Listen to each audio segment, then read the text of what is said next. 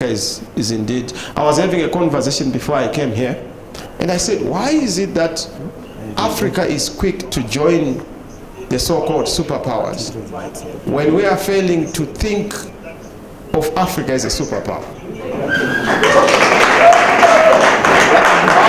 Why can't we begin to say, is it not possible for the region to sit down? We'll start with Sada. Diamond polishing is supposed to be done in Botswana.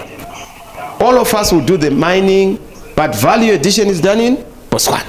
As an example, gold is going to be done in Egoli, South Africa. All of us do the mining, but we all have to make sure that our gold is value added in South Africa.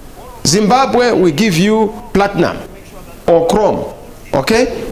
Because you do chrome, or depending on our synergies.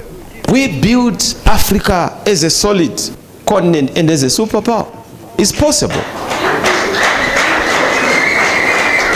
But it's a conversation that begins with also appreciating that we are one together. This whole thing of being divided on the basis of our boundaries that were given to us. You know, boundaries that we have are not African. They are European. So, you know, it doesn't matter how much we work as Africans. If we have not reversed the vestiges of colonialism that were imposed on us, we will not be able to be another thing. Do you know when you are an elephant, if they call you a rat, it doesn't matter how big you are in size. You will appear like a rat. What they call you is what you become.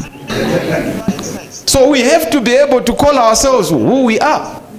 Because we have been called rats when we are elephants. Okay? Our kings have been called chiefs. Yet you go to those who call us chiefs. They don't have chiefs in their own domestic jurisdictions. They have kings. Royalty must be treated as royalty. Not this habit of looking at a lion, you call it a cat. You know? And you accept when you are a lion that you are a cat. Even if as you roar, they will say you are mewing.